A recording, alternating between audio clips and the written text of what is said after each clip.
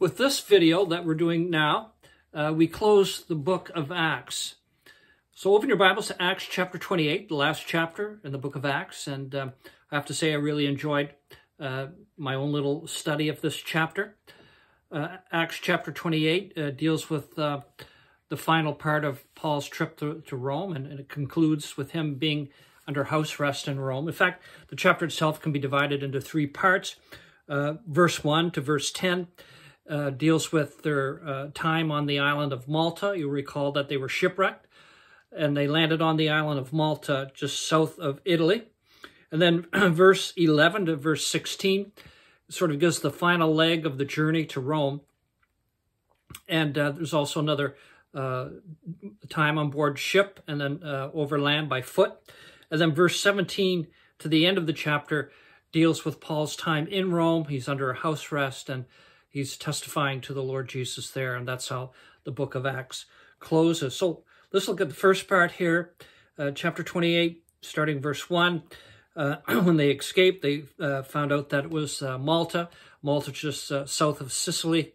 Sicily, of course, just south of the toe on the boot of Italy.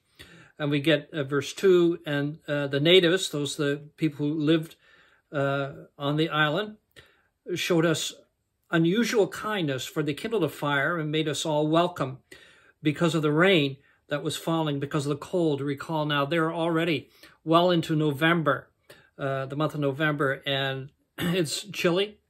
Even there, in that part of the world, this time of the year was chilly and rainy. They were cold because they had been in the ocean. They were wet.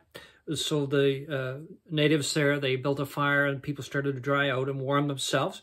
Verse 3, we find an incident with Paul. When he had gathered a bundle of sticks and laid them on the fire, a viper, that was like a snake, came out of the heat and fastened on his hand. So when the natives saw the creature hanging from his hand, they said to one another, no doubt this man was a murderer, whom though he has escaped the sea, yet justice does not allow him to live.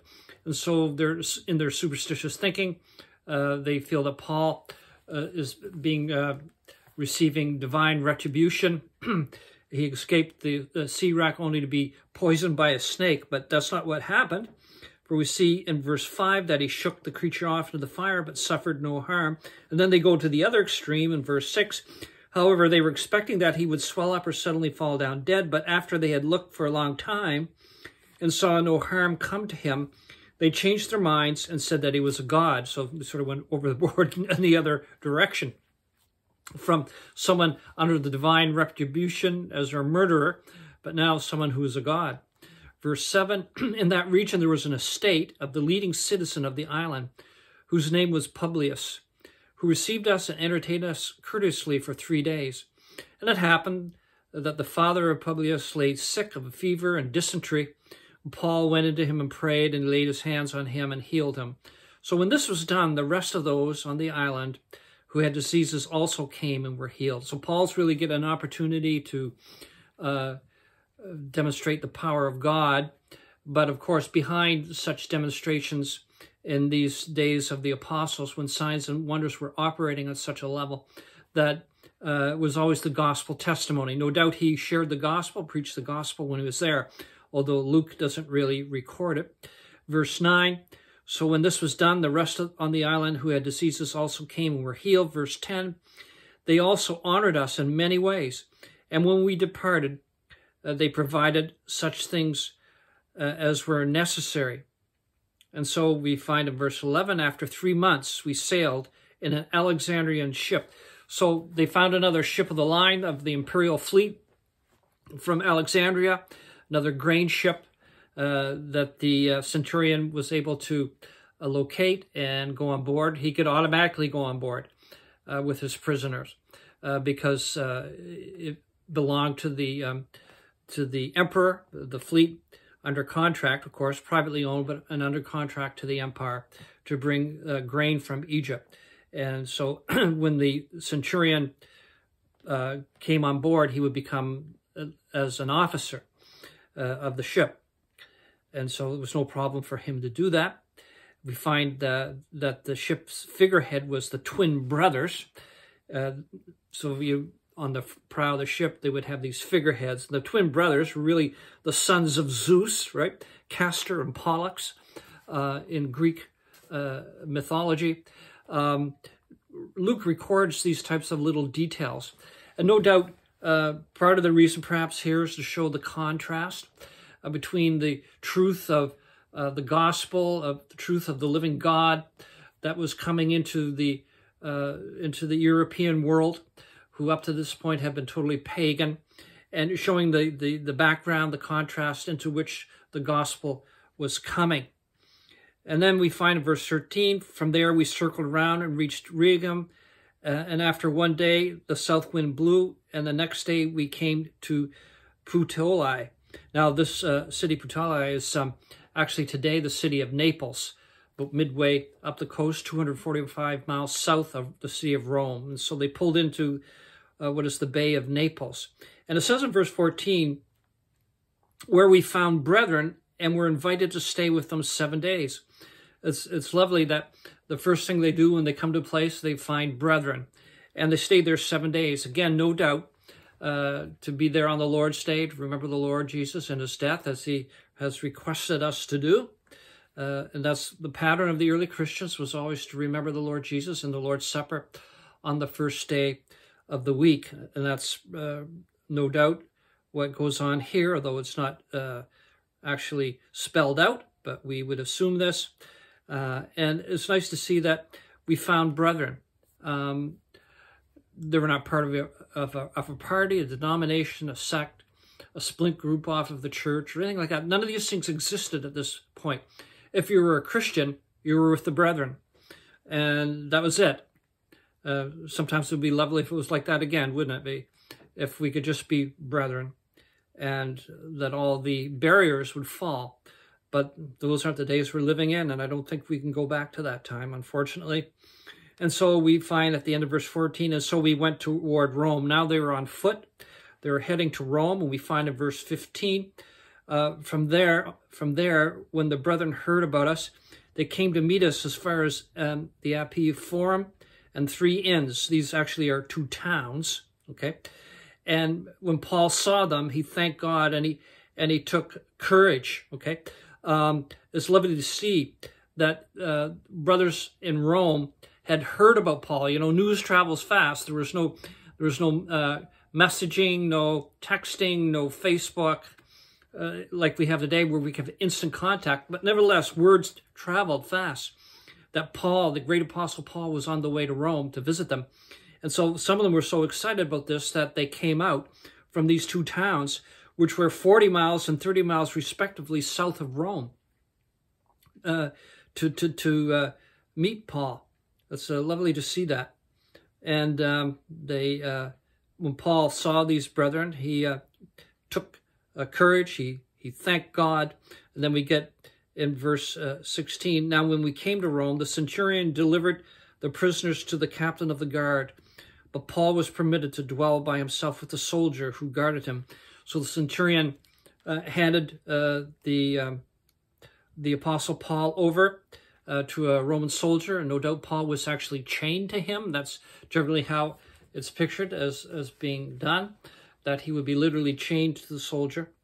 And if not that, at least under close guard. And this soldier was commissioned to care for Paul and to keep an eye on him as well. Now, I should just say, here now, Paul's in Rome. The year is AD 60. We should just stop for a sec and take a look at what has Paul written. Because at this point, Paul has already written the Romans that epistle, that follows the book of Acts. We see, if we turn the page over, we find, Paul's epistle to the Romans. But although it is found in our Bible immediately following the book of Acts, it was actually already written at this time of AD 60. Indeed, 3 years previously, in AD 57, Paul had written Romans, I think, if memory serves me, from the city of Corinth. So the Romans had already gotten Paul's epistle.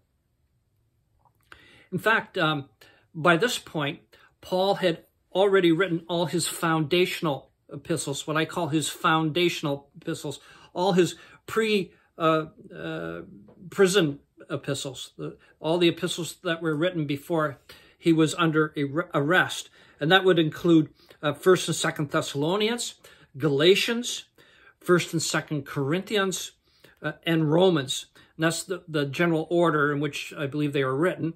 Although some think Galatians was before 1st and 2nd Thessalonians, it's hard exactly to determine that, but those were the two earliest epistles, 1st and 2nd Thessalonians, Galatians, 1st and 2nd Corinthians, and then Romans. So these epistles had already been written, and the year is now AD 60. So we move on to the second part of the chapter is Paul's, or actually the third part of the chapter, Paul's ministry in Rome, okay? His ministry in Rome. Verse 17 says, and after 3 days, it came to pass after 3 days that Paul called the leaders of the Jews together. So when they had come together, he said to them, men and brethren, though I have done nothing against our people or the customs of our fathers, yet I was delivered as a prisoner from Jerusalem into the hands of the Romans, who, when they examined me, wanted to let me go, but because there was no cause for putting me to death. But when the Jews spoke against it, I was compelled to appeal to Caesar, not that I had anything of which to accuse my nation. For this reason, therefore, I have called you to see you and to speak with you, because of the hope of Israel, I am bound with this chain. So Paul basically explains to not the Jewish Christians, but the Jewish people dwelling in Rome. Again, Paul wants to bring the gospel to the Jews that are in Rome and also to the Gentiles which are in Rome, right? We get that in Romans chapter 1, verse 16. For I am not ashamed of the gospel of Christ, for it is the power of God to salvation for everyone who believes, for the Jew first and for the Greek. Okay, so it's the Jew first and then the Greek, the Gentile. That was Paul's method, and he states that when he wrote the Romans 3 years previously. What I like about this is that when Paul arrives in Rome, in verse 17, he doesn't waste any time. He doesn't let any moss grow, on him.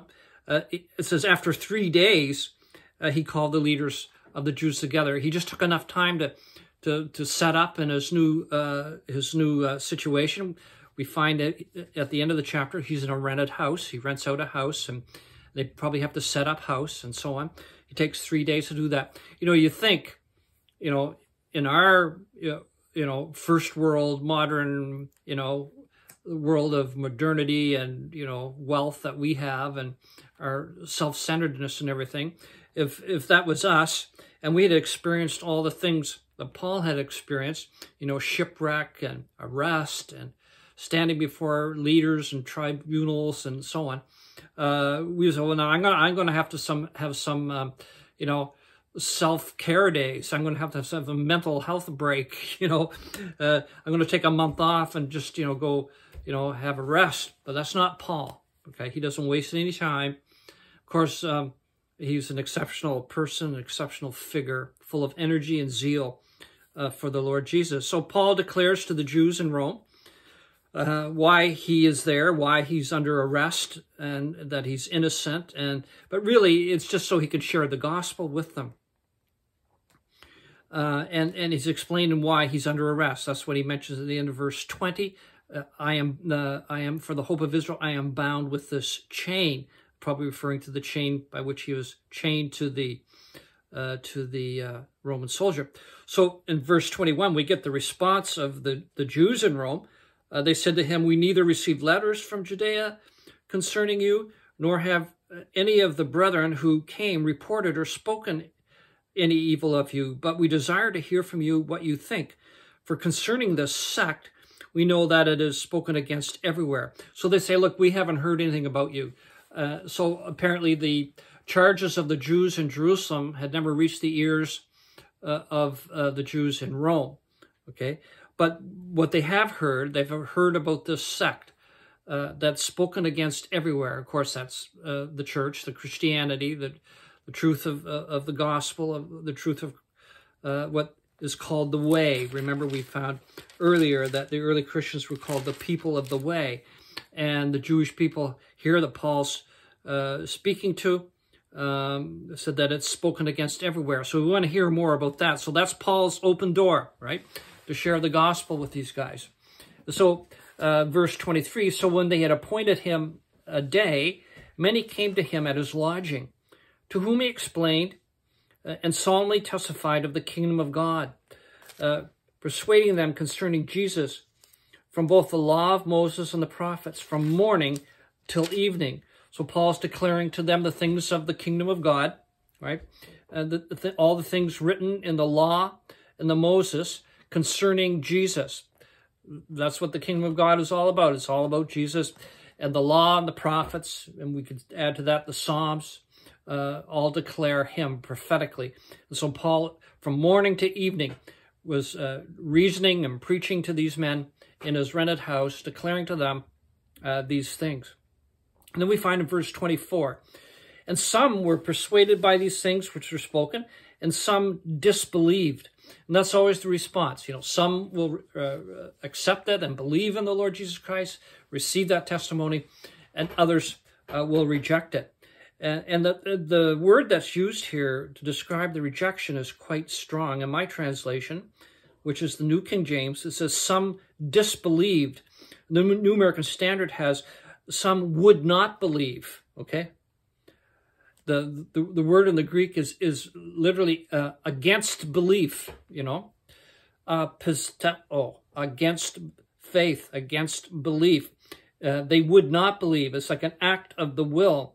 And then Paul quotes from the prophet Isaiah.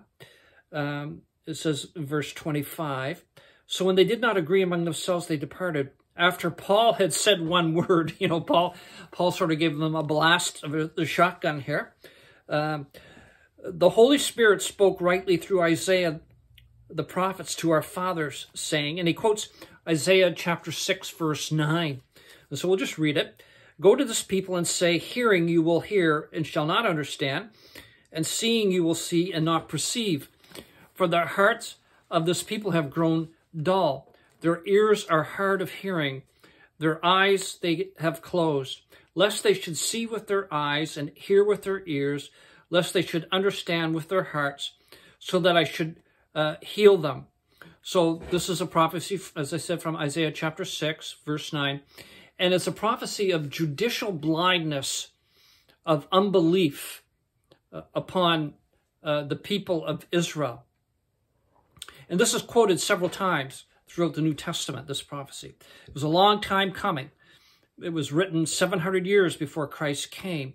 But we see the Lord Jesus quotes it in Matthew 13 when he preached on the parables of the mysteries of the kingdom of the heavens. And then we find the Apostle John quotes it in John chapter 12 because of the unbelief of the people, you know, that their eyes were blind, that they couldn't see the Lord Jesus. And in John chapter 12, you'll find it quoted. And it's also quoted in the book of Romans chapter 11, where Paul describes the fact that judicial blindness has fallen upon the people of Israel. And it says for a season, like for a season, it's not permanent. God will remove that veil eventually from the eyes of the people of Israel. And then we have the quotation here from Paul to the his Jewish listeners, which is actually the last quotation of it in the New Testament, as far as a historical chronological point of view. As I say, Romans, although the book follows the book of Acts in our Bibles, the book of Romans actually was written before the book of Acts, and 3 years before the events found here in the book of Acts, I should say. And so technically, these words of Paul in verses 26 and 27 are the last time these words are uttered in relation to the people of Israel. So that blindness continues. But, you know, as I said, this is now AD 60. That's the year we're looking at here as these events that we're reading about. 10 years later, the temple was destroyed and Jerusalem was flattened by the Romans in AD 70. And the Jews were dispersed. The temple was totally wiped out. Only 10 years after these words, that was accomplished. And so we see things are coming to a head, right, for the people of Israel in connection with reception of their Messiah. So we continue on, verse 28. Therefore let it be known to you that salvation of God has been sent to the Gentiles, and they will hear it. Okay? And that's how it's been for the last 2,000 years. The gospel continues to go out amongst the Gentile nations, and many thousands, tens of thousands, hundreds of thousands, yea, even millions have been brought to know the Lord Jesus as their personal Lord and Savior from amongst the nations. That work is still going on.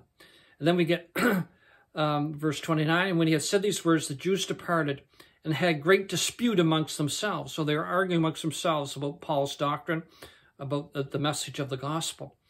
And then we get the concluding verses of Acts 20. Then Paul dwelt 2 whole years. Okay, we know that he started AD 60 when he arrived in Rome. And 2 whole years in his own rented house, he received all who came to him, preaching the kingdom of God and teaching the things which concern Jesus Christ with all confidence, and no one forbidding him. Or as the Darby translation has it, with all confidence and unhinderedly, that he continued doing this unhinderedly, without hindrance, for 2 whole years. So the sort of the history of this, so Paul's in this under house arrest for 2 years, preaching the gospel every day as much as he could. It was during this period, this 2-year period, that he wrote his so-called prison epistles, which were really his house arrest epistles, not his prison epistles, his house arrest epistles, although we call them his prison epistles. And what the epistles that he wrote during these 2 years are Ephesians, Colossians, Philippians, and Philemon. And then he was released, okay? And between 62 and 65 AD, there was a 3-year period, Paul was released, and we don't have any record of that. We don't know what he did. Perhaps he went to Spain. His plan was originally to go to Spain. I'll mention that in a minute. And then he was arrested again, and then AD 66, arrested, and then he was put in an actual prison in Rome. The Mamertine prison, which is a prison for criminals and a prison for those who were, crimes against the state and that type of thing. He would stand before Caesar, and he was martyred in the year of AD 67, 68. Okay? Peter was too, around the same period, martyred by Nero. So we don't know what happened in between that time, but we know when he was in his final prison period, he wrote the second epistle to Timothy. I should say that during that time of freedom, between AD 62 and 65, he did write 2 epistles. He wrote 1 Timothy and he wrote Titus. But what I mean is we don't really know where he went or what he did. But he did write Titus, he did write 1 Timothy, and then in his final actual imprisonment, he writes the second epistle to Timothy. And there he alludes to his impending martyrdom. And that really comes out in chapters 1 and chapter 4 of the second epistle of Timothy. Now, Paul had a desire to go to Spain via Rome. His original plan was to go to Rome and then from there go to Spain. And church history, church tradition says he did actually go to Spain during that 3-year period between the 2 arrests, between his house imprisonment and then the final imprisonment in the actual prison in Rome when he wrote his last epistle. So we just look at a couple of passages to show that. If you want to turn to Romans chapter 1, just flip over a page to Romans chapter 1, and we look at verse 10. Romans chapter 1, verse 10.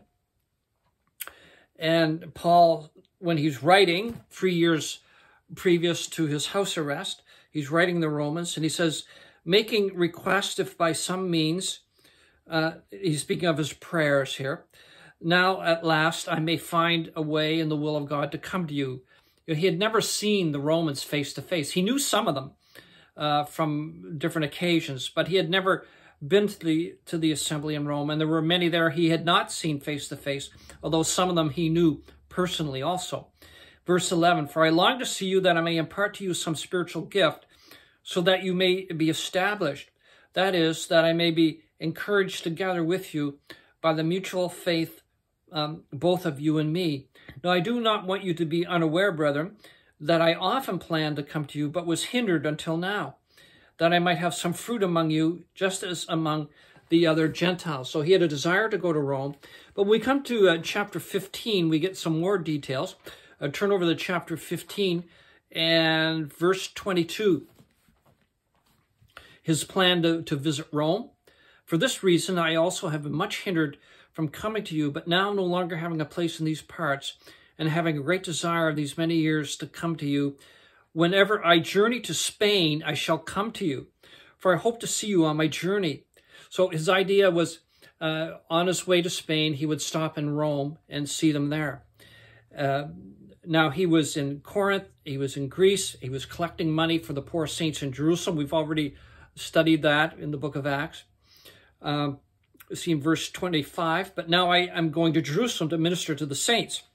And so he did. He went up to Jerusalem, for it had been pleased by those from Macedonia and Achaia, that is northern and southern Greece, to make a certain contribution for the poor saints who are in Jerusalem. It pleased them indeed, and they are their debtors. For if the Gentiles have been partakers of their spiritual things, their duty also is to minister them in material things. So the Gentile Christians got a gift together to give the poor saints in Jerusalem. Therefore, when I have performed this and sealed to them this fruit, I shall go by way of you to Spain. This is Paul's plan. After he was to bring the gift to Jerusalem, and then he would come to Rome and then visit those in Rome, and then from there it would go to Spain. And so he asked for their prayers in verse 30. Now I beg you, brethren, through the Lord Jesus Christ and through the love of the Spirit, that you strive together with me in prayers to God for me, that I may be delivered from those in Judea who do not believe, that my service for the saints should be acceptable, and that I may come to you with joy by the will of God, and may be refreshed together with you. Now the God of peace be with you all. Amen. And so this prayer was answered. It was answered partially and answered fully, just not the way Paul expected, but answered partially from what he desired and what he expected. He was delivered from those in Judea in the sense that they would have killed him, and the Romans intervened, and remember, on the temple steps. And so he was spared death at their hands, okay? And he did come to Rome. But he came to Rome courtesy of the Roman government on the imperial fleet, the grain fleet, the ships from Alexandria, and under the care and watchful eye of the Roman centurion. So the prayer was answered. So now he's in Rome, and so many have assumed that in that period of freedom between his first imprisonment, his house arrest that we're reading in chapter 28, and then that 3-year period of freedom before he was arrested again and then martyred. During that time, it's believed that he was able to go to Spain. We can't prove that absolutely. So let's just come back. We'll close off chapter 28 here. So I just want to be clear on the writing of Paul's epistles. I just want to go over that one more time. I don't know if I was that clear as to the time frame. We'll run by that one more time, then I'll have a little closing word here. So previous to AD 60, previous to the events recorded here that we have in chapter 28, Paul wrote his foundational epistles, okay? 1st and 2nd Thessalonians, Galatians, 1st and 2nd Corinthians, and Romans. Then now, between 60 and 62 AD, under house arrest, he writes Ephesians, Colossians, Philippians, and Philemon. Then he is free for 3 years. Again, could have gone to Spain. We don't know. But during that time, he wrote 1 Timothy and Titus. Then he was rearrested and was to stand before Caesar on trial. And he wrote 2 Timothy during that period. And then came his martyrdom. Okay? But I love this concluding. It's sort of the book of Acts sort of ends sort of abruptly, but it says that Paul was continuing unhinderedly. He was not hindered, even though he was under arrest of sorts. But God's word is not hindered. And Paul speaks about this in 2 Timothy chapter 2. And this is in reference, of course, to his final arrest, a more solemn and serious arrest, if you can put it that way. his conditions were much more severe, okay?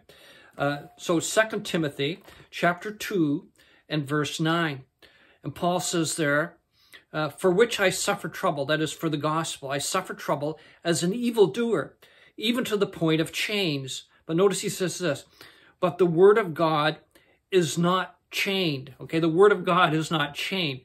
And I've sort of have applied this to our own situation. You know, as I've recorded these videos, were during the pandemic, you know, the COVID-19 pandemic started in 2020. Now we're in, as I record this, in the year 2022. I don't want to date these videos because they may outlast me, right? But just to give you like the context and sort of an application. And some of us have been a little getting impatient and, you know, sort of chomping at the bit and complaining a little bit, you know, restrictions in the assemblies and restriction in traveling and it's cumbersome, you know, and you know. But the thing is, let's remember, this is the thing we have to remember, okay? God is sovereign, and God's word is not hindered, okay? God's word is not hindered.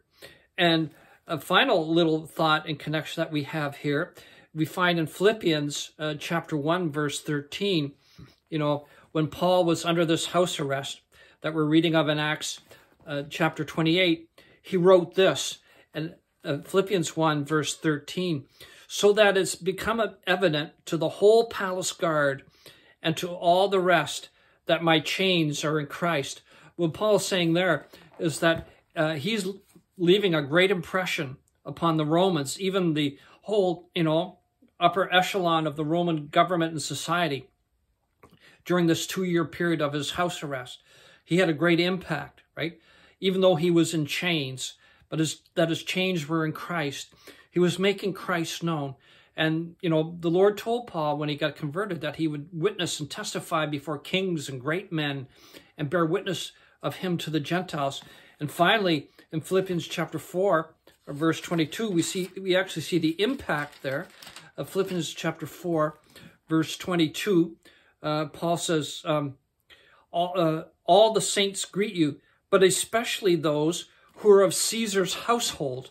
Well, that may not have been Caesar's immediate family necessarily. There may be some, but his close administration, you know, those connected with his house. So that's amazing, the impact that Paul had. So the word of God is not hindered. Paul continued unhinderedly, and the gospel is still going out unhinderedly. And so we don't have to get nervous. We don't have to, you know, panic, you know, when things don't seem to be working out and there's hindrances and so on. God's in control, and the word of God is not bound. The word of God is not in chains. Well, may the Lord encourage you as you go over this chapter yourselves and study it. And I'm sure that you'll get even more out of it than I did, but I certainly enjoyed it and was encouraged by it. May the Lord bless you. Until next time, amen.